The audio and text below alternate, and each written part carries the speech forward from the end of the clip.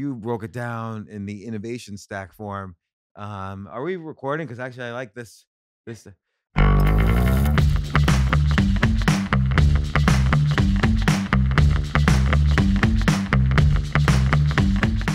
So, Yeah. so, so. By the way, the whole innovation stack thing it changed my perspective on business. Wow. Really? Yeah. The way you described Square and then Square's innovation stack, then IKEA, then Bank of America, and Southwest.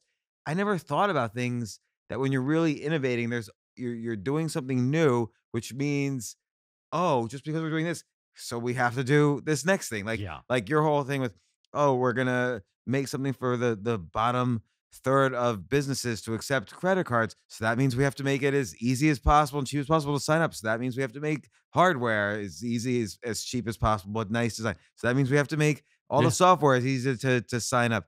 That means we have to do and on. You had 14 things. And Yeah. then the way what was genius was the way you describe how you beat Amazon is that each part of that innovation stack, there's only a certain probability of success, even if Yep. you're Amazon or if you're you or whoever. And so it makes sense that the bigger the innovation stack is, the number of so we have tos after that first innovation, the odds of success of anybody competing you get drop enormously. Yes. Yes. And that was the thing that ultimately gave me the justification because I was looking for an explanation, and I could not understand how Square survived an attack by Amazon because nobody had done so.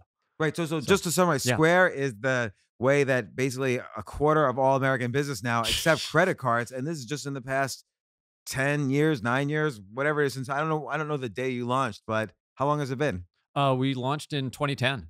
Yeah, so So 10 years and a quarter of US businesses now accept credit cards through Square. It's that thing, that little thing next to attached to your iPhone or whatever, and you swipe your card through, and now everybody can accept a credit card. yep. Yep. Get paid. And by the way, you were kind of batshit crazy for launching this business. It was insane. Like if you had tried to justify what we were doing, it would never have worked. Like nobody would have backed us. Because I remember thinking like when e-commerce was first becoming a thing, like let's say in the 90s, oh, it was really hard for a business to set up an e-commerce site. You had to get these people to agree to accept your credit card, these banks to process the credit cards.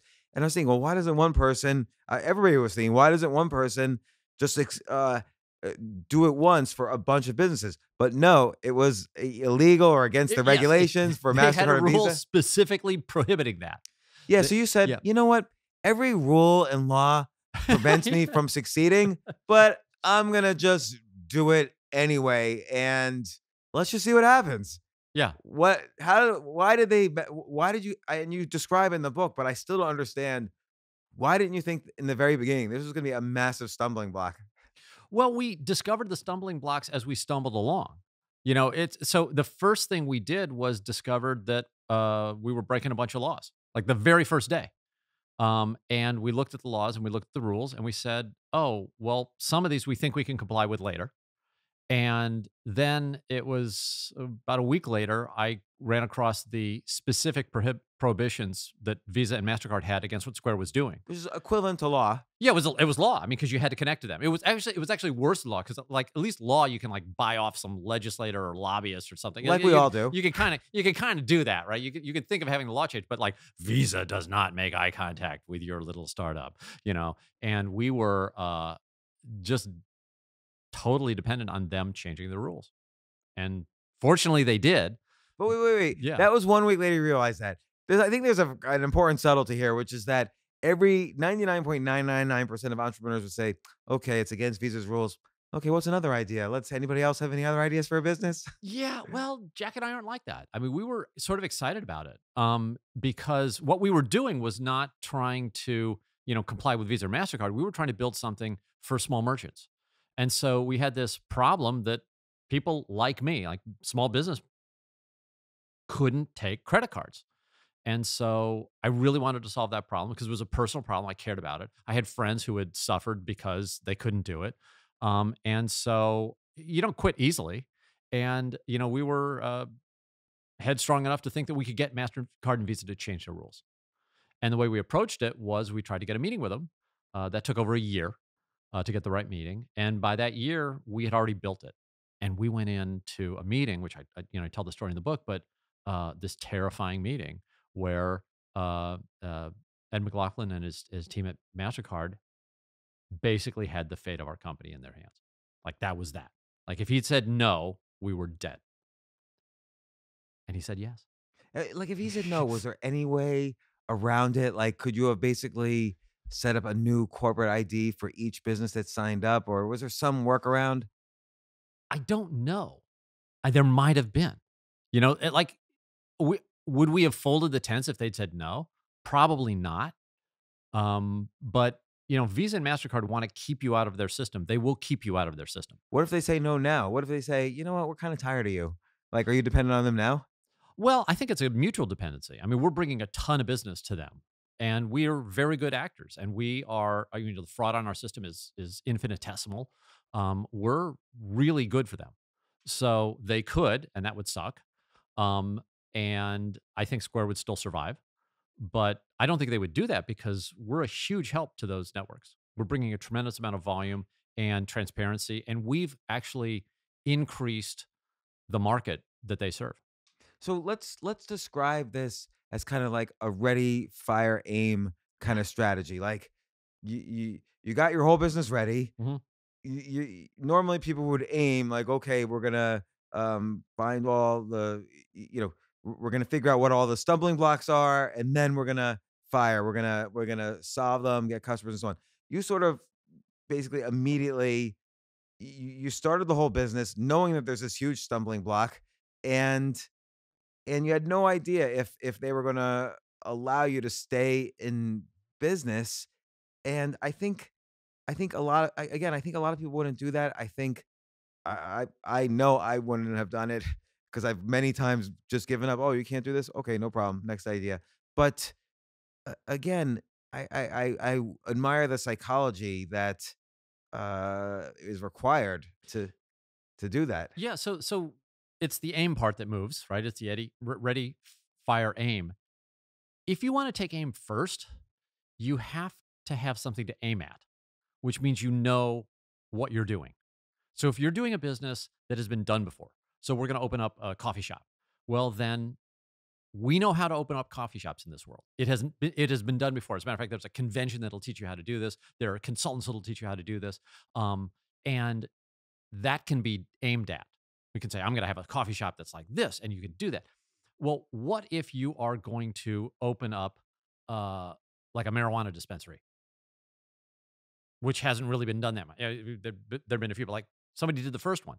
Well, that's really weird because the government has kind of got this crazy status where part of it's legal and part of it's not legal, and it's legal on the state level, it's illegal on the federal level, and so you don't get to sit there and have this known model that works.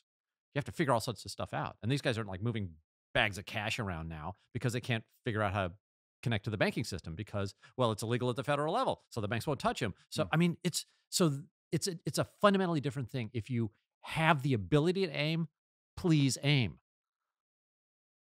As a parent of a boy, please aim. You know, but the issue is if you don't have something to aim at, what do? Do you quit then? And my reason for writing this book was basically to say to the people, look, sometimes it's completely appropriate to not have a target because what you're doing is new. If you're doing something that's new, hasn't been done before, what do you aim at? So, and when you do something that's new too, this is also the opportunity for the biggest gains because Yeah. you had this audience of basically every business owner that for whatever reason wasn't accepting credit cards. They weren't either approved through the system or they couldn't get Visa to like them Yep. or whatever it is. And so you were making this possible. Like I said, now it's 25% of all US businesses can accept credit cards because of Square. But uh, I think that was the other thing. So we'll talk about the book's called The Innovation Stack, which is sort of your main point about entrepreneurship in the book. But there's another point that I think is really interesting, not just for business, but for art, for all creativity, which is what's a huge audience, and it's usually kind of the cheaper audience. What's a huge audience that's being either underserved or not served by a market right now? And Square's a great example. You have the example of Southwest, which is like, how can we get cheap airfares when there's all these expensive airlines around? And you give a bunch of other examples in the book. And I think this is really important. What can you do for a huge market that's not being served? And even like you know, I don't know, setting up a podcast. We have a bunch of nice cameras, equipment, people. There's some people who have things to say who don't have all these resources to Yeah, start a yeah. podcast. So there's lots of ways to look at like what these huge underserved markets are like invisible. So I think every market is underserved at the bottom.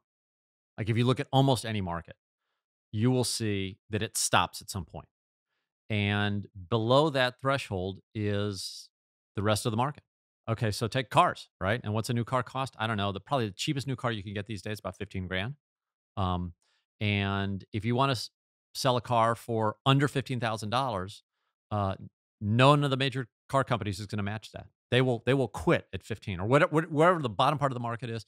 So what if we could build a car and sell it for 2,000 bucks and give transportation to people who couldn't afford a new car? Well, there'd be a pretty big market for that. Same thing with furniture. I mean, so I profile IKEA in the book, and if you think about new furniture and what that costs, and how difficult it is for families to afford sort of nice things, and what they did at IKEA, Comprad built this system that was allowed that allowed people to have new furniture for the first time in their lives. And they had so this pattern. It's really interesting, James, because it repeats throughout every industry that I looked at, and you see these companies that pick a target that's outside of the market. It's usually below the existing market. It's cheaper, it's more accessible. And then they figure out some crazy way to build that product. And then they've got this massive market to themselves. And the companies who run the game right can be dominant in that field as long as they choose. They can just be the bank for the world or be the bus for the world or whatever. Yeah, so I wonder what well, like right now, if you were brainstorming, what would be another market? So cars is a good one. I like that one. Oh, cars is a good one. Healthcare is a good one. I mean, uh, anything. I mean, there's opportunity literally in every market. If I had to pick one right now, um, to do, I think we have urban transportation issues. I think the question of how you get around a city is still sort of a mess. What Um, about like education? So you look at like tuitions are outrageous right now, but there is online education that's cheap and probably just as good as so-called accredited education, but there's like it's like a brand thing or a status thing. Oh, did you go to an accredited school or did you just learn how to program a computer at an online school? So there's kind of a status thing. yeah. So I've actually done that. Launch Code, which is a nonprofit that I started, gives free classes in computer science. And we teach you how to program for free, and then we get you a job. And that free model is really accessible. Mm. So instead of having to spend 10,000 bucks for a boot camp, or way more than that for a accredited 4-year college, you can go study computer science, at least the part you need to get a programming job, for free at Launch Code. So what's keeping So kids from like just taking, "Oh, I want to major in computer science. I might as well do launch code for free rather than spending 67,000 a year at the local state college or whatever." well, we're only in 5 cities right now, but they can take the classes online at launchcode.org for free. And some do, like many do. Like one of the toughest conversations I had was this 15-year-old kid who went through our program and got his job. And I felt bad because I was like, well, this kid's not going to go to college. I had to talk to his mother. I was like, are you okay with us placing your son who's not able to drive yet into a full-time job? And she was like, yeah, go earn your keep, kid. So, I mean, Which is a rational response. So yeah. most of society is not rational right now with this. Well, there's rationality comes in waves, right? So there's a real opportunity there in education, and not just for the young. Like we see people at Launch Code. The oldest guy we've placed was 74. Huh. Free education, gets a coding job at 74 years old, and he's working for Mastercard. Gets Oh, hired. so now if Mastercard ever screws with you, you've got your spy in Got, there. got He's 21 launch coders he's inside. right in the Yeah, database. yeah, yeah. Uh, They're infected. so actually, okay, let's talk about launch code for a second. So the idea of this innovation stack is that when you're doing something new, there's always going to be something unexpected that happens that either expected or unexpected, but you still have to do something else. Like you're going to make this accessible to You're going to make credit card processing accessible to every business. So you have to get approval from Visa. You're going to sell to millions of people. So you have to have low customer service costs and on and on and on. Yep. That's your innovation stack, is that all these things kind of ripple out of that first initial innovation. So like with launch code, which you don't really describe in the book, what would you say is the parts of the innovation stack that you've had to deal with? So the big thing that Launch Code was I looked at I looked at the problem, which is we have all these talented people who could be great programmers, and we all have these companies that definitely need programming talent. I mean, the shortage of programmers grows larger every single year. And then I asked myself the question, why? And the answer was education in its current form doesn't work for some reason in this niche. So take welding. Like if we need welders, what you do is you open up a welding school and then you train welders. So then we have enough welders and the problem goes away. But for some reason that doesn't work with programming. And I was like, why doesn't it work? So I looked at what the difference is between a welder and a programmer. And a welder who's terrible. So let's say you're a bad welder. Okay. You can come in and screw up every one of your welds and they all fall apart. But you can't be such a bad welder that you make my welds fall apart. Hmm. But if you're a bad coder and you write a query and it corrupts a database, you can literally trash the work of everybody. So rational companies hire programmers with experience because they make fewer errors. So if you're a IT manager, you say, wait, I don't want somebody screwing up because he doesn't know what he's doing. So I'm only going to hire people with 2 years experience. And as a result, the people who want to get these jobs can't get jobs because they don't have 2 years experience. So the irony of traditional education is that in programming, it just doesn't work because you can't get the jobs. So what we did at Launch Code was I said, okay, if traditional education isn't working, let's do it backwards. So the great experiment with Launch Code was we said, okay, let's do no training at all. Let's just find people who know how to program and figure out a way to get them placed at companies. And we figured out a way to do this. And once we figured out how to get a new person placed at a company who said, we're never going to hire a new person. And we did it through pair programming. So we would put this person with an experienced person and we would place them both. Hmm. So that worked. And then we quickly created another problem, which was, oh, well, now we've figured out a way to place people who don't have traditional credentials. Now we need a lot of people who are trained. So now we bring in the education, but new problem. I can't afford to give 4-year education at $50,000 a whack to an infinite number of people. I have to figure out a way to get that price down to almost zero. So solution. Harvard's got an online education program that they make available for free. It's called CS50. It's great curriculum. And it wasn't designed to get you a job. But hey, if you can finish this class from Harvard, which is free, you're good enough for us to get you a job. So we started teaching that. But then we had problems with the classes not being, tailored and the students couldn't get through it. So we had a graduation rate of 1%. So we had to get that rate up. So we, innovation, did 3 other things differently, got our graduation rate up to 50%. So, at each case, we solved a problem. We had a new problem. We looked for that problem, see if anyone else had solved that. In many cases, nobody had that new weird problem before. So then we had to invent a solution to that. So Launch Code has, 7 or 8 things that it does in its innovation stack, and it allows us to now train people for free and get them real jobs. And the companies love it. But you can't start out with this guarantee of success. Like, oh, if I only have to do these 7 things, I know I'll succeed. Like maybe the answer is you got to do 75 things.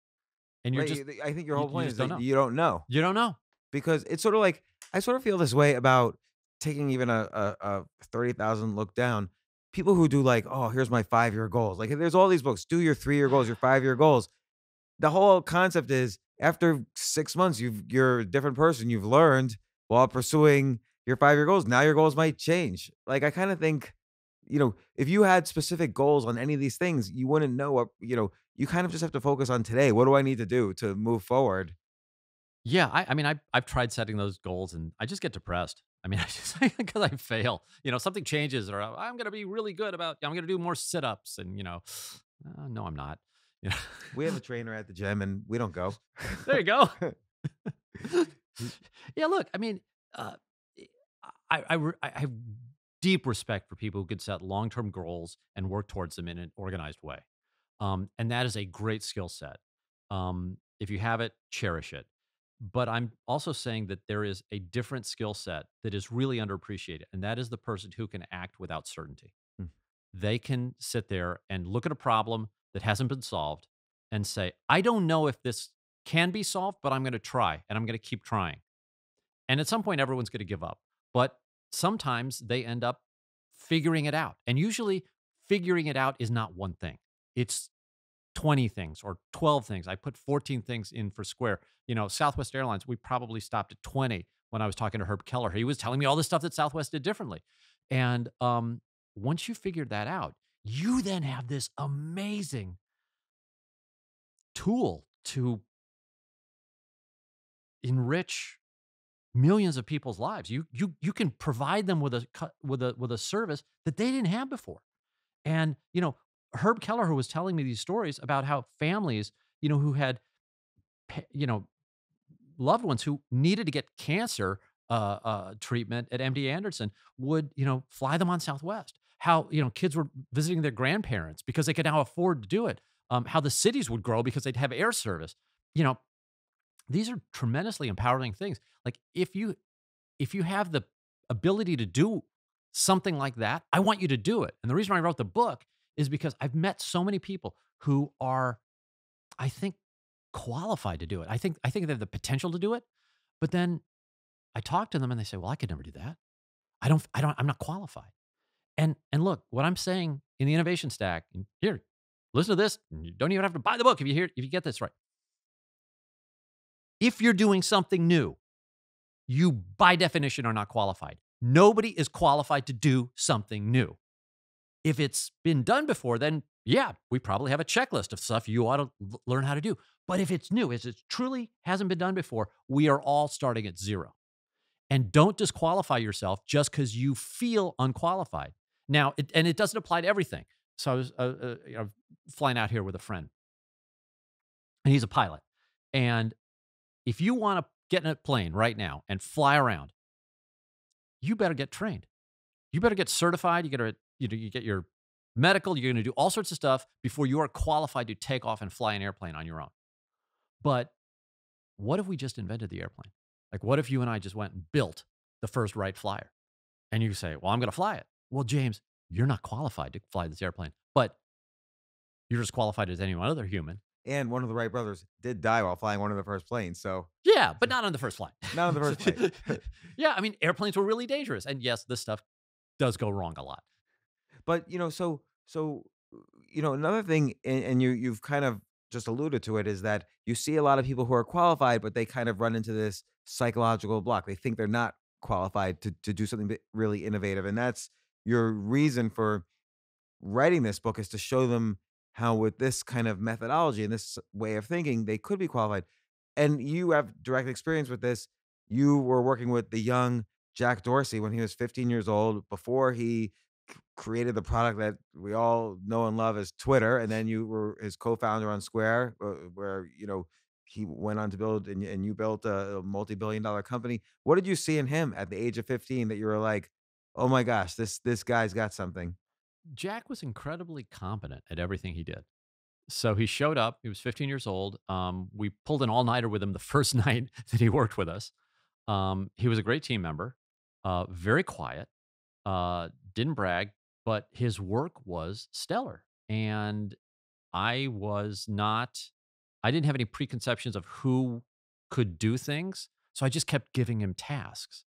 And he wasn't qualified to be a graphic designer, but he redesigned our company logos. And they were better than the logos that the professionals had designed. So we used his logos. And then, one day I asked him, Jack, do you like to program? And he's like, oh, I love to program.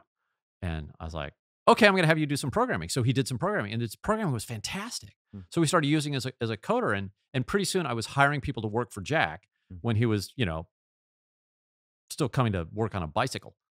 Yeah. And that was because what he was capable of doing, even at 15 and 16, was in my mind fantastic work. So we just kept working together, and we became friends. And 15 years later, we started Square. And what were you kind of doing in between? So you had your software company that Jack had worked at. What were you sort of doing pre-Square?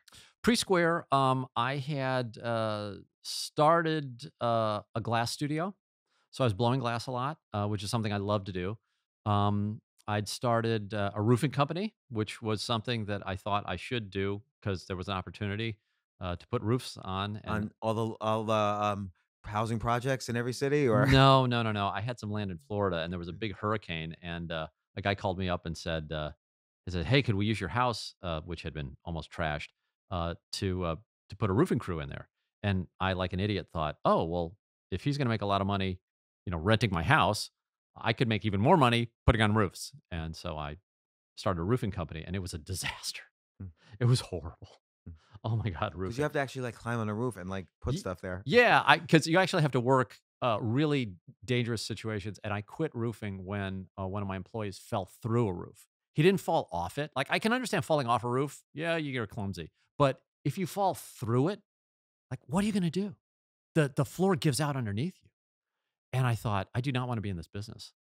Was he So okay? What he was happened? okay. He was okay. He fell 20 feet onto Oh my concrete gosh. and somehow miraculously, survived. And if I can give a plug, it is to Shaquille O'Neal high tops. He was wearing Shaquille's shoes, and that is the only thing that saved him. I don't know. Shaquille O'Neal, proud sponsor of the James Altucher Yeah. Show podcast. Thank you for the read.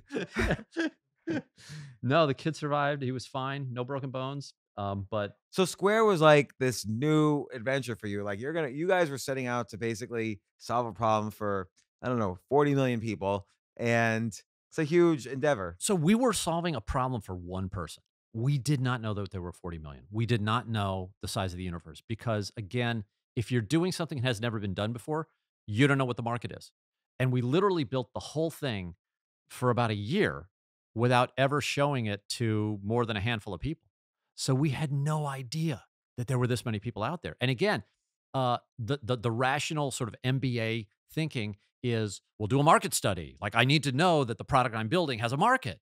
Well, guess what? If you're building a product that's never been built before, you can't do a market study. So yeah, we had millions of customers, but we didn't know that. And Jack and I, sort of released this thing, and it's like, well, are we going to hear crickets chirping, or is there going to be a flood of customers? Well, it turns out there was a flood of customers, but we had no way to prove that. And as a matter of fact, when we talked to a lot of the people from within the industry, they told us absolutely that we would fail. And I remember going out to dinner with the CEO of a pretty sizable payments company, and he told me I was an idiot. He's like, "You're an idiot, and I can prove it because I'm a payments expert." And he then gave me all these reasons why I was an idiot. What was one of the reasons? Because it does seem like, if I have like some shirts on the street that I want to sell, it'd be great to have a way to accept credit cards. Oh, he said, "Look, first of all, you guys selling your shirts on the street. He's got no bank account. He's got no credit rating. If he starts doing fraudulent transactions, you can't sue him. You can't find him. He doesn't even have a mailing address. I mean, the guy's gonna, roll his stuff up in a, backpack and, run. Like, you can't trust these people." He had so many reasons why Square would fail, and the only thing I could think of was, I can't argue with this guy because what I'm trying to build doesn't exist.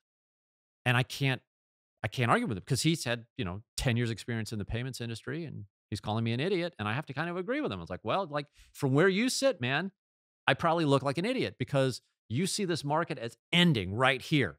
And the end point in our case was about 100,000, well, maybe, yeah, maybe a little less, about $10,000 a year. Like, if you sold less than $10,000 a year, by definition, you did not take credit cards.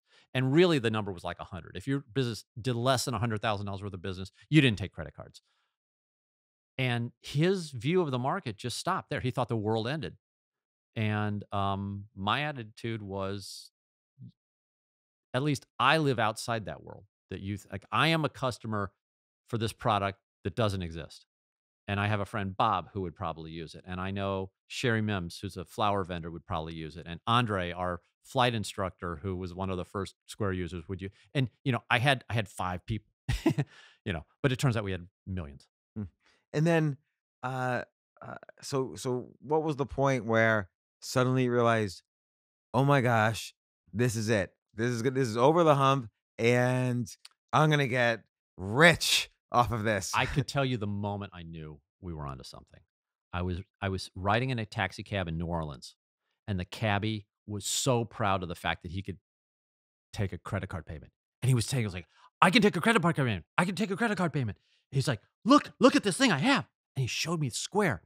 And I was in the back of the cab. And I was the guy that invented, I literally made the thing in his hand. And I didn't fess up.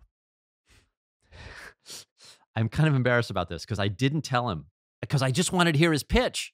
And he got it all wrong. Like he got, the rates were wrong, like how you signed up was wrong, but he got a couple things wrong. He's like, he got a couple things right. He was like, he got the free part right. He got this free. Is like takes credit cards, gives your money the next day, and then the rest of the stuff he got wrong. But when I was pitched on my own product in the back of a cab, I thought, oh my God, this is going to happen. Because this guy has no reason to tell me this except that he is so excited about what he can now do. And I'm like, there are a lot of people like this. So it's interesting. Like you can really argue what you've done just now, and you successfully do in the book, that this is a business that changed lives. Like you basically helped, you know, mom and pop shops or just mom shops Yeah. all over the country, expand their business by, we've been moving towards like a cashless society. Now they can accept credit cards like huge businesses can. They're just the same as huge business. It puts them on the same level as these huge businesses that accept credit cards. So you've really had an impact on society. What do you think of when you hear like a congressperson say, or anybody say, I'm not picking in anybody in particular, but you hear someone say, oh, these rich people, billionaires, whatever, they take their money, they don't earn their money. And here you've created something that's really helped society. Well, I mean, yeah, Square's helped a lot of people. I mean, look, I don't really judge how people make their money, but I will But some say people this. do right now. Yeah, okay, yeah, you can do that. That's a bunch of politics. What I care about is what do you do then? So what I care about more than how people make their money is what they're willing to do with it. So one of the things that I will tell you that I don't like is how money becomes conservative as it's passed along generation to generation. Mm. Okay, so if you have a ton of money and you give it to the kids, let's say you make $1 billion. Okay, From this podcast. yeah, from the podcast. It's a great podcast. Mhm. It's probably going to happen. Yeah. Okay. So you got $1 billion podcast. Okay. So you just made $1 billion. Now that's your money. Okay. And let's say you want to do something crazy with it. You want to, you know, land a rocket standing up. Okay. It's insane to try to land a rocket standing up. That's just nuts, right? Because rockets don't land that way. So you start building rockets and they start falling over, but you're like, God damn it, it's my money. I'm going to, it takes you 8 times to stick the landing. You can do that because it's your money. You can be a total idiot and do crazy stuff with your money. Now, let's say you give it to James Jr., right? Well, he can't do that because with that money comes a little bit of guilt, right? It comes with a little bit of responsibility. He can't blow it. Then he's a loser. Like you can blow it because you made it. Hmm. So what I worry about is that by passing money along too much, we are taking the money away from people who can take risk and giving it to people who then get protective and nervous. Because look, if you didn't make it, you're going to be more conservative. And I think conservative behavior, at least in the sense of being risk averse, is really sort of tragic because sometimes you need to do something that could lose money. And right now, one of the responsibilities I feel I personally have is I've made a lot of money. I need to do some stupid stuff. So I just bought a building that was, they would try to sell it for 5 years. It was an old newspaper building. The newspaper couldn't afford to live to rent it anymore. And they couldn't get rid of it. So I stupidly bought this building. Okay. Now I am stupidly spending like an obscene amount of money fixing this up and building the most beautiful offices in St. Louis because I want Square to have really cool offices because I think Square having a great office in St. Louis is going to help my city. Okay. I will tell you on paper, that is a dumb deal. And I will tell you on your show that if anyone wants to buy my economic interest in this building, I will sell it to you. Like if you think like this is a great deal that I'm getting, I was like, hey man, you can be my business partner. Whatever percentage of this thing you want, bring it. Okay. But nobody will, because when you see how much money I'm losing on this thing, you're gonna go, Jim's an idiot. But but that's okay. I'm just blowing my own money. So I like this idea that And, people and, and can. by the way, blowing your own money means contractors are being hired, like the Oh money's getting yeah. distributed. There is actual redistribution of wealth. Idiocy creates redistribution of wealth. Yeah. I mean, we're not throwing about a giant party here. I mean, like this is yeah, there's a lot of drywall. But the point is it's it's very empowering if you are successful to then have the ability to take a big bet. And we see this in Silicon Valley. I mean, there are all sorts of crazy things getting funded, and we like to make fun of them because of like, wow, really? You're mining asteroids? Okay, how's that going to work? You know? But I mean, I literally had to keep a straight face at a party with a guy who was mining asteroids. Is that Naveen Jain? I think he's mining Yeah, it. yeah, there are a couple of them. I don't, but I was like, I keep thinking they're making this up. But no, he's going to mine asteroids. How are you going to do that? The fuel and when are you going to get off an asteroid? I don't know if I need that much platinum. I mean, but the point is, this guy was going to mine asteroids, and I thought, as long as you're doing it with money you earned, blast off. Have fun with that. We need people taking those sorts of risks because that's the class of behavior that I think we want to encourage. And look, and maybe this is the part of the book that I should have written, but I didn't. Like in the book, I talk about sort of the mental game, like what it's like to get your head into a space where you can actually take those first steps and do something that hasn't been done before.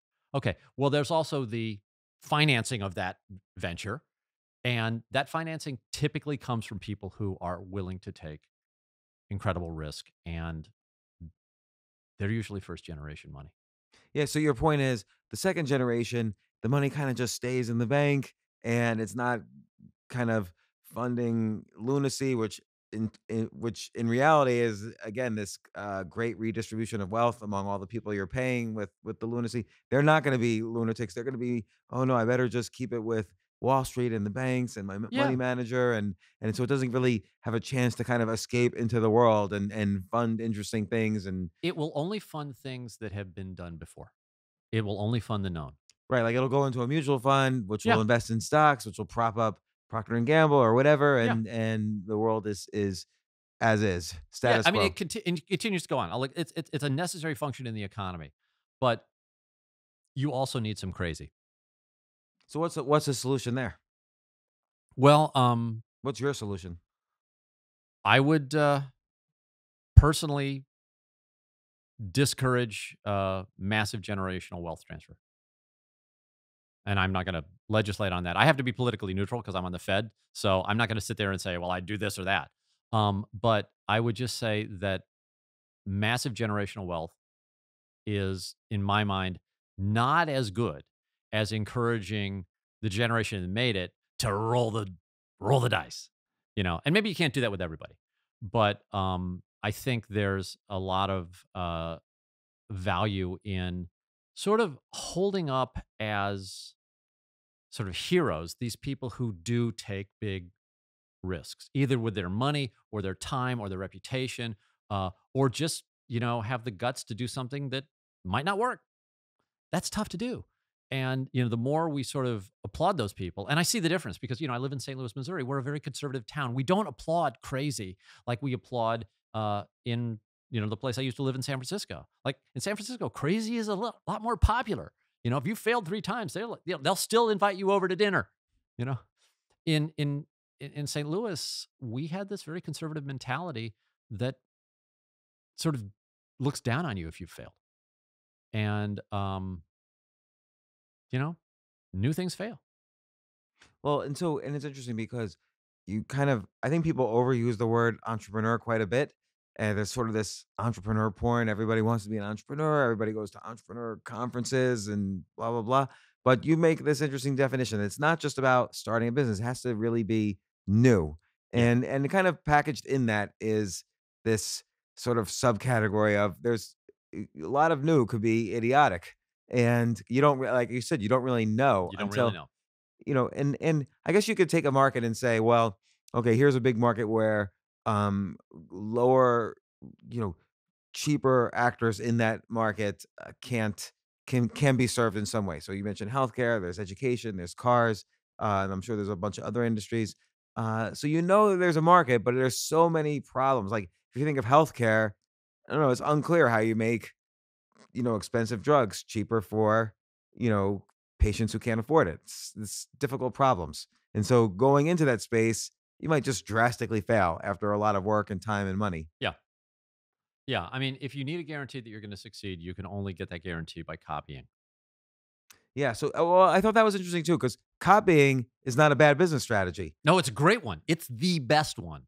It is a great business strategy. Like if you want to just kind of a guarantee that you're going to make a decent amount of money, you Yep. could buy up a bunch of laundromats, combine them together, take out back office costs, and then flip it later. Yes. So, but you were like, nah, I just want to like make sure every business in the world can accept credit cards. Well, well, I was not interested in doing something that had been done because it just was uninteresting to But this me. is like true for art too. Like, and we've been debating this quote on the podcast that it's better to be different than better. So you can copy something and be a little bit better, but Yeah, no one can really tell. that's brilliant. And like if you're like for I take it, I look at myself as a podcaster.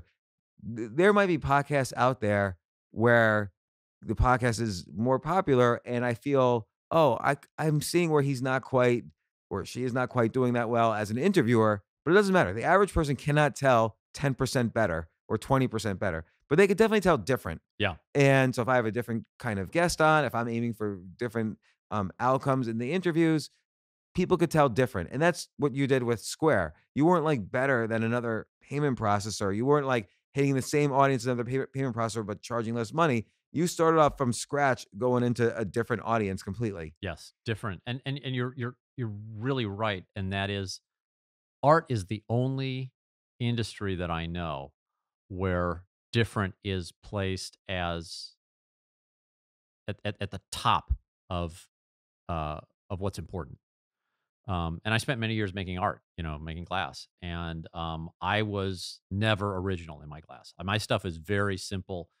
It's not very original. I make this one bathroom faucet that's original, and that's been selling like crazy. But I was struck by the fact that there was this one industry called art where being different is so valued. But then in the rest of the world, no, you want to be derivative. You want Yeah. to have a copy because a copy can be known. You can have expertise. You can have a certification. We know how to do that. Great. I'll fund you. Yeah, it's interesting that I didn't think of it that way either, that art really is the only place where you have to be different to be known. Like take Andy Warhol's a great example. Andy Warhol was one of the best illustrators in the ad industry. So he was one of the best like actual drawers in the world, but that means nothing in the art world. He had to kind of come up with some unique philosophy of art that he could then create with his art, and that would set him apart. So he started thinking like, oh, maybe he'll do kind of new versions of these classic comic books and make fun of them a little bit. But then he realized his good buddy Roy Lichtenstein had just started doing it. So he can't be just better than Roy Lichtenstein, because then that would not he would be derivative, even if he was better, even if he was 100% better. Yep. He had to then take a Campbell soup can and Yep. make it art. So it had to be totally different. Yeah. Art and entrepreneurship are the two areas where originality is critical. And when I say entrepreneurship, I'm using an archaic definition. I'm using a 150-year-old. The original definition of the word entrepreneur did not mean business person. It meant crazy person. It meant somebody who is doing something weird and different. Um, and when I started to write the book, it was funny because I was trying to describe this concept, and I realized that I didn't have a word to describe somebody who did something that hadn't been done before in business. And I thought, oh, well, there's got to be a word for this. And I started researching the words, and it turns out the word is actually entrepreneur, and that's how it was originally used. But ever since then, we've been applying entrepreneur to everything. You can be you can make a coffee cup entrepreneur, and you can make coffee cups. And the word entrepreneur today has become synonymous with business person. And that's not useful because now we can't section off this weird population of people who are doing things completely differently and discuss them. And so even if you try to have a conversation about entrepreneurship, what, the original definition of entrepreneurship, you can't do it because you start using the word entrepreneur and I think, Holiday Inn Express. Like, oh, I opened a Holiday Inn Express. Well, wait a second, you got a franchise, and it's not even a real Holiday Inn. It's like an express, which I guess is this other word that means something different. Express used to mean fast. Now it means like slower and crappier. You know, but like all of a sudden, you can't even have a conversation about this because you don't have the word. So, I apologize to the readers of my book, but like I spend the first couple of paragraphs like redefining a vocabulary so we could have at least this discussion because the concept that I talk about, like if you don't use language precisely, it gets really confusing really fast because most of the stuff that applies to business doesn't apply in the world of entrepreneurship. So, okay, so that's interesting because with entrepreneurship, everybody always equates entrepreneurship with risk taking, which I believe is somewhat true. Certainly, took a big risk, like spending a year creating the product for Square before we even knew if this was legal or Visa was going to allow it, and so on. So there was a big risk. But I also think there has to be some sense that okay, you're going to start a business and you're going to immediately start eliminating risk. Like it's sort of like you have this block of stone that you have, and that's your risk. And now you're just going to keep chipping at it until the final. You're removing risk until the final product is developed. Yes, I think risk reduction is the responsibility of the good business person or the good entrepreneur. We all try to minimize risk. That's sane behavior. But like the business person might reduce risk by okay, I don't want to start my new hotel. I'm going to just take the Holiday Inn brand, which they spent I don't know 100 years building, and I'm going to buy one of those and maybe make it a little cleaner than usual, and that's how I'll be a little better. So people stop in mind. So that's how one class removes risk. You removed risk, I guess, by well, how did you remove risk in Square? Well, we started with a massive amount because we were doing something we didn't know how to do and nobody knew how to do. So that's very risky. But then you just keep working through it. The difference is that if you're doing a business like a Holiday Inn Express, there is a formula for doing it. You find the land, you get a builder, you get your flag from Holiday Inn. There's a checklist that Holiday Inn literally gives you to be a Holiday Inn Express.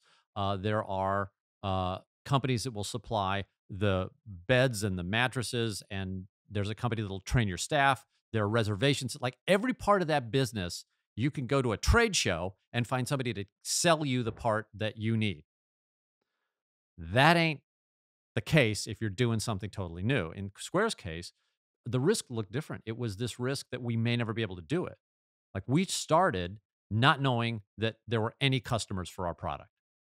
Yeah, not Well, I knowing mean, there was customers, not knowing that you were allowed to do it, yep, and then by the way, not knowing how to do it. correct. Yes.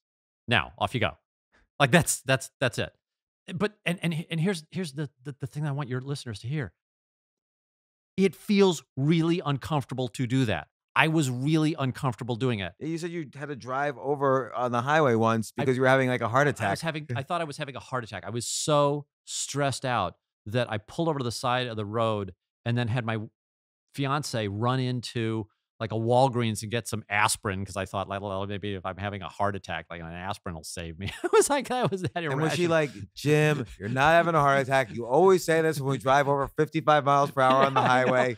Just relax. Yeah, try using your turn signal instead. But you know, but it was this. It was this thing. This is not a comfortable way of existing. Okay, but it's necessary if you're going to do something that hasn't been done before. It's just table stakes. And the one thing that I had that was sort of an advantage from my past was I'd done a lot of similar stuff in different industries and, at different times of my life. And I learned that just being afraid didn't make me ineffective. And, the best example I use from that is sort of a weird one, but I fly planes. Fly these small planes, and small planes are terrifying. Because like a big plane flies over the clouds, no problem. Small planes fly through the clouds, and the clouds can kill you. They can literally, a thunderstorm can rip up tail off a plane. Um, and it's terrifying. And when I fly small planes, I am terrified. But what I've learned is that I can fly a plane even though I'm terrified. And I can run a business even though I'm terrified. I can run a nonprofit even though I'm terrified. I can do stuff even though I'm uncomfortable. And it's not being brave or anything. Or I mean, I shouldn't say this. For me, it's not being brave. I know there are people who are brave. I've met some of them and they don't show fear. I show fear. I'm often afraid when I do something new. Actually, that's not true. I'm always afraid when I do something new. But that's the price for doing something new in my world. And what I wanted to do was I just wanted to sort of put that in a book and tell people honestly what new feels like and what new looks like. So at least you're still going to be afraid. But if you read about what happened to Square and what happened to these other companies, you might see that it's not an impossible task. It's not something that is necessarily going to kill you. It might, like it might wipe your business out. You may fail. And that's probably the likely outcome. Statistically, yeah, you're probably going to fail more often than not. But it doesn't have to be that way. And I want people to recognize the signs of success and what success looks like so that they happen to be on that path and they are succeeding. It just hasn't paid off yet. After a year and a half, your product is still not, approved by MasterCard. Keep going.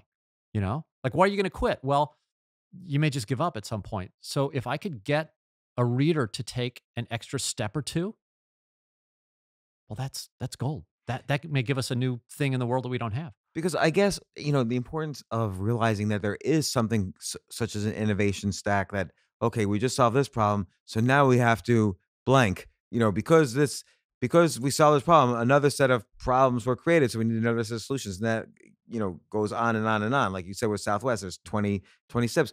But there's a psychological component, which means, okay, I don't have to think 20 steps ahead. I just have to think about right now. There's almost like this power of now kind of thing. Oh, yes. So, you don't have to be a genius. Because you're not going to be able to predict. No, right. If you're not smart enough, don't worry about it. You can be kind of a hammer. You don't have to be a scalpel. Right. Like you didn't have to sort of think about your customer service cost being incredibly low and your volume being incredibly high before you had even developed the product. You kept things simple. What's the first next step? And in a way, that's how you remove the risk. It's like, okay, what's the next kind of semi-easy step we could take? We don't have to think about anything else. We just do it well.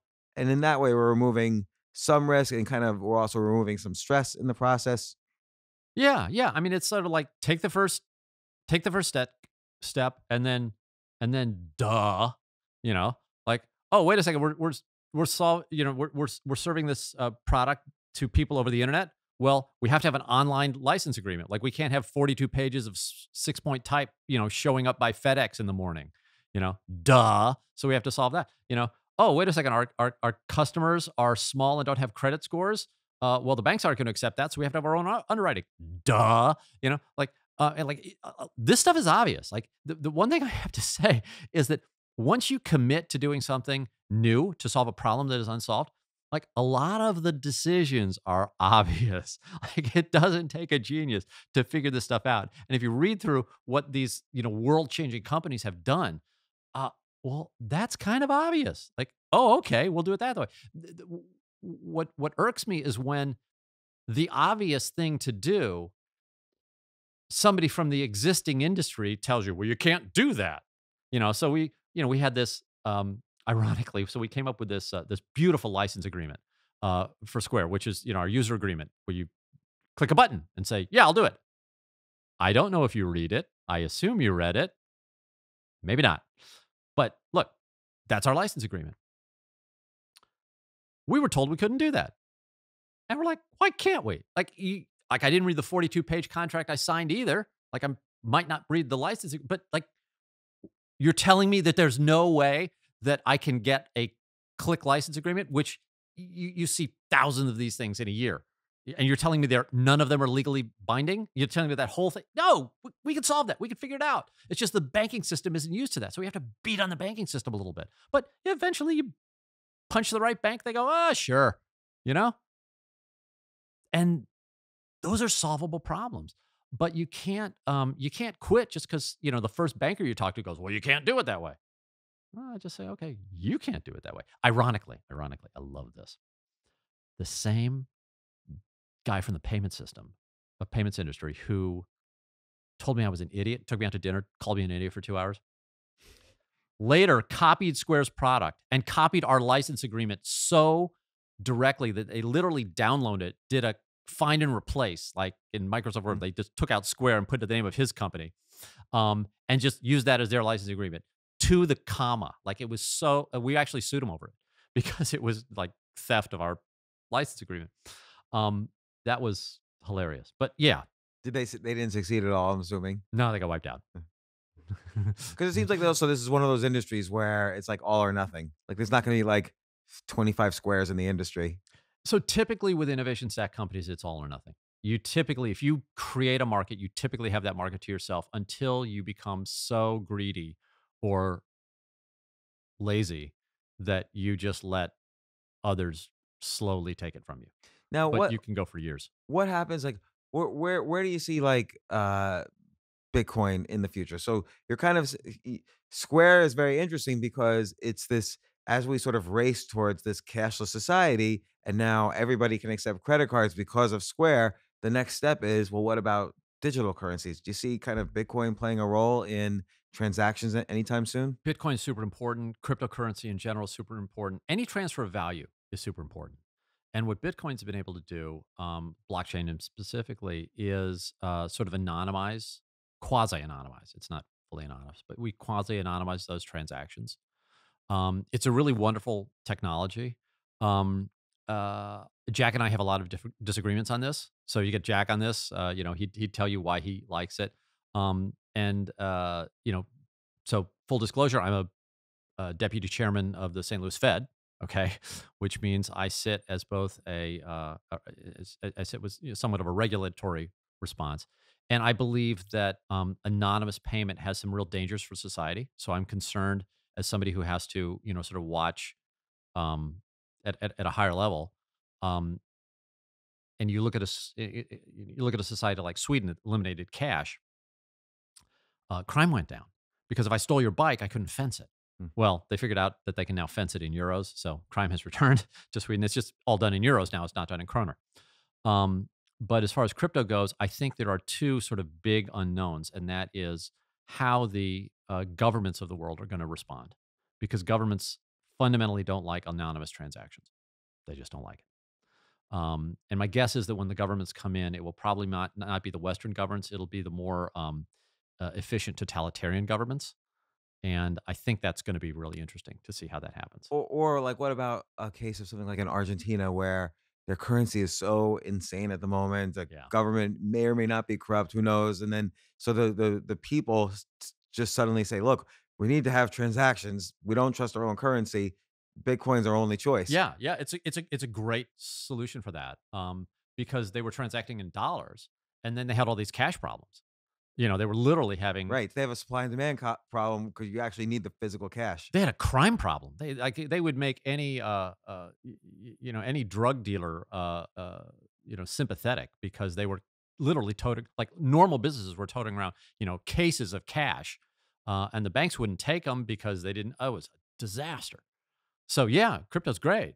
You know, um, it's a solution to a lot of problems. So now, as a deputy Fed chairman, you probably see a lot of data. What's what's the chances of a recession? What does a recession start? I And know. Square just started right when the financial crisis ended. So you kind of had this like nice, upward motion in the economy for the past 10 years. What can we look forward to next? So I am not able to speak as a We're not gonna tell Fed anyone. chair. Yeah, so I'll ignore those cameras and these two giant microphones, and just say Did that. you give him our Yeah. agreement? We have a simple 42-page agreement. Like just No, I will say this. I've been on the Fed for 2 years. I've listened to some of the brightest economists in the world opine on this, and what I will tell you is that we think the economy is in a pretty good place, but it is in a new place. Okay, so it's always different. And one of the things that sort of amazed me when I came to the Fed was just how confusing some of the stuff is. Like we've been doing some things that haven't been done before. I mean, ever since 2008 and the fiscal crisis, uh, there have been things like quantitative easing. QE would build up this huge balance sheet. Well, nobody knew what that was going to do. Well, it turned out it went pretty well. And then we started letting it roll off, and that went really well. And it went really well because nobody talked about it. And now you ask me the question. So I guess this is it. Like, this is probably the conversation that will tank the economy. Like, it'll happen on your show, and I'll have to resign, and this is it. So you heard it here first. But it's at some point there's going to be some sort of panic, and the markets will respond as they always do in panics. There are occasional panics. But I will say, from having looked at the data for 2 years in pretty good detail, things look pretty good. Things are running. You know. Is there ever a danger, like, let's say, and I'm asking this completely naively, Yeah. like, okay, there's been some deregulation of smaller banks. There's also been sort of tax repatriation of some companies that had cash overseas. There's also, the Fed maybe you could argue whether it's not as aggressive as it should be, or whatever. So it seems like there's a kind of odd form of continued quantitative easing, albeit a little more artificially. So there's money being kind of dropped onto the economy, keeping things flush. But is there ever a danger point? Now, there wasn't when there was $1 trillion bailout, but at what point is it too much money being dropped onto the economy? So the answer, and I can only answer for myself. I'm not speaking for the Federal Reserve. I'm not qualified to speak for the Federal Reserve. I'm honestly not even qualified to speak for myself in a lot of cases. But my personal opinion is that, um, from what I've witnessed at the Fed, there are really, really smart, caring people who are apolitical, who try to solve these questions, and they have open debates about it. And there are no clear answers. Hmm. And when you're doing something new, like quantitative easing, you are in new territory. And It's funny how there's an innovation stack there. there is an innovation Let's bail stack. out the banks. Oh, so then we have to now bail out the insurance companies. Yeah, So then we have to now figure out how to encourage the banks to keep cash in the banks rather than lend it out on yeah, subprime stuff or whatever. yeah. But thank God they didn't do what they did in the Depression, which was say we can't do that. The central bank in the Depression. Well, what the central banks don't do that. Well, these guys innovated, and they probably saved our economy. And they definitely did a lot of things right. And you say, oh, well, you made some mistakes. Look, that's hindsight. Um, these guys are very, very thoughtful, and the folks that I work with at the Fed are brilliant, and they're independent. The other thing is they're an apolitical institution. So I'm politically neutral. I don't back any either side. I listen to both sides, and everybody at the Fed maintains this independence, and that independence is so important because monetary policy is so easy to politicize. Every congressman or president would love to take control of the monetary policy to manipulate the economy, and you can do that short term, but long term it has really bad effects. And we look at the independent central banks in the world, and they're successful, and the ones who are not are disasters. Hmm. So you have a new company, Invisibly. Do you wanna? I couldn't figure out actually, other than the kind of slogans on the website, like what it does. So Invisibly is an attempt to, and I say attempt because I don't know if it's going to work. An attempt to do two things for every person: to give them control over how their eyeballs are bought and sold, and to give them a voice in the content that's created for them. So I'll give you the two simple examples of that. Right now, you have files you have that sit in Facebook servers and Google servers and 100 different ad tech companies that you've never heard of, and they represent you. But you don't know them. You don't know what's in them. You don't know who's controlling it. You don't know how you are being monetized. You don't know how you, as an entity, are represented. And I think that's wrong. I think you should have control, and you should have authority over how your identity is bought and sold. So that's thing one. Oh, and so related to Yeah. that, with Square, do you ever do the data? You guys actually know everything people buy. Yep. So what do you do anything with that No, data? we don't sell it. We don't set it. No, we don't do that. It's interestingly enough because I sit on the Fed, and the Square has wonderful real time data that the Fed would love to have to see how the economy's doing. And it's probably one of the reasons I was invited to join the Fed. And I tried to get Square to aggregate, no individual data, just aggregate data. And we still haven't been able to work that out. Hmm. They are so protective of data at Square that they won't even share it with the governing monetary, with the national, with the Bank of the United States. That's the central bank of the United States doesn't have access to it. We're very protective of that. So I'm sorry. What was the other question? So Yeah. so just so back to the Fed, you see all this data, um, and you know you see the economy seems to be going pretty well. If Square, you don't sell the data, but you probably have access to that as well. Um, I don't know. I was just making some point about data. Oh, yeah, yeah, That's- yeah. So and you asked me about Invisibly, and the second point. So one is you have a file that represents you. You have a bunch of them. This should be under your control. You should have control.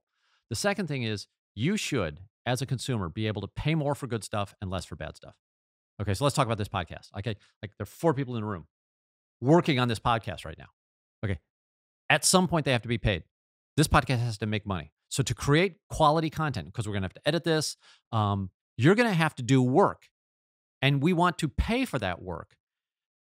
Right now, the model that pays for most of the content we put in our brains is the following. It's either subscription or advertisement or pay-per-view. Pay-per-view has basically never worked online, so forget pay-per-view. We're left with subscriptions and ads. Subscriptions, only 5 English language publications actually make money on subscriptions. New York Times, Washington Post, Wall Street Journal, Financial Times, and The Economist. If it's not one of those 5, you're getting your money from advertising. So here's the problem with advertising. It is, at least online, proportional to the amount of time you hold a user's attention, which means if I create 20 seconds of content that you love, I get the same money for that as if I create 20 seconds of crap that after 20 seconds you just discover that it's crap and you click away. I can monetize those roughly the same amount. And that's a disaster because that's like saying to the world, hey, look, we're going to say that every restaurant in Manhattan charges $10 for a meal. And you say, oh, cool. I'll go to a really nice restaurant tonight. No, you won't because it's closed because they can't put food on the table for $10. So the dominant economic model for online content is this programmatic ad ecosystem that delivers these, generic ad units that are priced per second. And your eyeballs are so appallingly cheap that what happens is you lose your voice. And what I mean by you lose your voice is you don't get to pay more for good stuff and less for bad stuff. And I know this is really theoretical and I want to no, scramble it's an issue we deal Yeah. with every day. Yeah. I mean, so think about this. I want to pay a lot of money for good things because that is my signal to the economy. Go out and make more things like this. Okay. And I want to pay less money for crap because that is my signal to the economy. Don't make these things. That signal works everywhere except online. You make something that's crap, you get paid for the moments I look at it. And if you trick me or you're not rewarded for creating quality. So I was with But yeah. you are punished for creating something that's not quality because you lose brand value, and so you won't get the return customer. Yeah, yeah. I mean, there is that sort of, you're trying to build a brand and then you try to defend the brand. But there are a lot of there are a lot of edge cases. Okay. So what if you only have one good brand in you? So I'm writing a book. This is probably gonna be my last book. This thing was torture writing. Like it took me 3 years. By Okay. the way, it's right. It's good writing it. You tell stories. It's Good not just like rewriting. a lecture. It's good rewriting.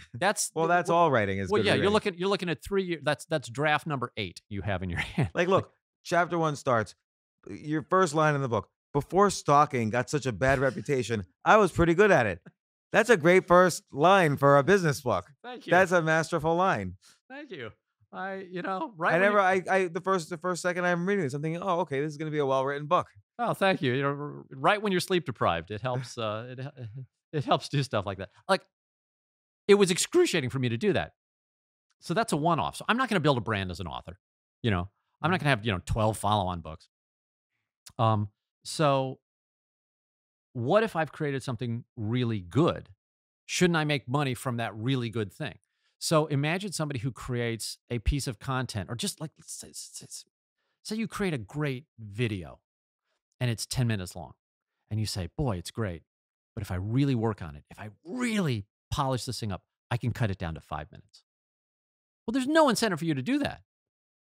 But 5 minutes of the same content delivered more succinctly is hugely valuable to me as a user. Like I'll pay you 4 times as much for something that's half as long. There's no economic incentive to do that. There's no economic incentive for quality. Now you can build brand, yeah, but that's kind of subscription. See, subscription is the brand that is so valuable. I say, well, I can't live without your show, so I'm going to subscribe. Or I can't live without your magazine, so I'm going to subscribe. But let me tell you, you're not going to subscribe to everything. You're gonna stall out. And I spend a lot of time with media executives, and I ask them, how many subscriptions do you personally have? I've never heard more than 8. Hmm. They got Netflix and kind of Hulu, and maybe they'll get Disney Plus now, and then New York Times Financial, like blah blah blah blah. Never get more than 8, and these are for people who live in the media world. Hmm. So So this is what Invisibly is trying to fix. how do you fix it? Oh God. So what we do is we partner with all the media companies, and we implement a micropayment system that's invisible, so you don't have to know that it works. But basically, we pay you for watching ads. So if you want to watch an ad, Hmm. so first of all, this whole thing works without anybody ever having to do anything, because we realize most of our, they've legalized marijuana everywhere. So like we assume that most of our users are just like stoned and Just don't high, care. Just watching podcasts. yes, just dumb. Just Food being delivered by Grubhub. That's right. Like hooked up to an IV tube and a catheter and the dispensary, like a bong. And They're in a VR simulation all day. That's right. The glasses. That's even perfect. And now I have the perfect vision of my user. Right. Look, nobody cares about this stuff. I mean, they say they care, but they're not going to do anything differently. What Invisibly does is it essentially takes over the vending of advertising and the payment for consuming content automatically and invisibly until you care to see what your eyeballs are being bought and sold for. So at some point, I'm going to give you a screen, and you're going to maybe click it, maybe you won't. If you don't click it, the same thing that's always happened is going to happen. You're going to see ads, except that you don't know that you're being actually paid into a bank account for that ad. And you don't know that out of that invisible bank account, I'm actually paying for the content that you read or watch. Hmm. So that's all happening invisibly. But if you want to take control, you can take control, and I'll say, okay, James, here's what your eyeballs sold for. Here's all the ads that I've showed you. Here's what you were paid for those ads. And you go, like, you're advertising a bunch of products that I don't care about. Like you're advertising stuff that I've already bought. I don't. And you say, this is stupid, Jim. I want to tell you the products that I'm actually interested in. Oh, and by the way, quit targeting my kids, because it pisses me off that you're advertising. You should have agency over that. And if you choose to, you should have the ability to opt out completely. Because guess what? Your eyeballs are worth like fractions of a cent per second. Like it's if I told you how cheap your attention was, like you would like probably throw that water bottle at me. Like it's appallingly cheap. So I feel like Particularly when I'm on a Twitter debate, and there's advertisements like every time. No, I meant this, and more advertisements. My elbows are worth nothing then. Oh my God. So we think you should be able to opt out as well. Like if you want to completely opt out of ads and pay for your value some other way, do it. Or if you wanted to sit there and say, hey, look, I know that I'm worth 100 times as much if I tell you a product that I'm about to buy or that I'm interested in. Well, you actually are worth 100 times as much. I'll show you one ad of that, and then you'll get rid of 100 other little ads. So it seems like forgetting crypto for a second, but just the technology behind blockchain. It seems like that's a good way to sort of keep control of my privacy and know directly who has access to it. Yes. If everyone sort of subscribes to the system. Yeah, if we can get unfortunately the problem is if everyone, like when you say if everyone, a lot of these systems have tipping points where you have to have super massive adoption before it actually works. So what we're doing it invisibly is we're spinning this up in a way that doesn't require mass adoption to start. And look, I don't know if it's going to work. I tell you, I'm eating my own dog food here. It's an innovation stack. We are failing. So we've been at it for 3 years. We've vaporized $20 million plus. I don't have a working product yet. I got a great team. I'm supposed to Go have dinner with him, tonight. We think we're close. We're trying to but it's the same thing I talk about in the book. It's like we are in an iterative process of solving one problem, new problem, solving one problem, and it does not work yet, and it may never. But Well, I'm going. I think again, this model of the innovation stack made me look back over the past 30 years of different small businesses I've started and realize where I messed up by not kind of subscribing to this philosophy. Like I wish I had read this 30 years ago. Why didn't you call me at least and You, tell me this idea? And then also again the idea of but seeking out the new underserved market is very good. And those two together. I wish I'd had this.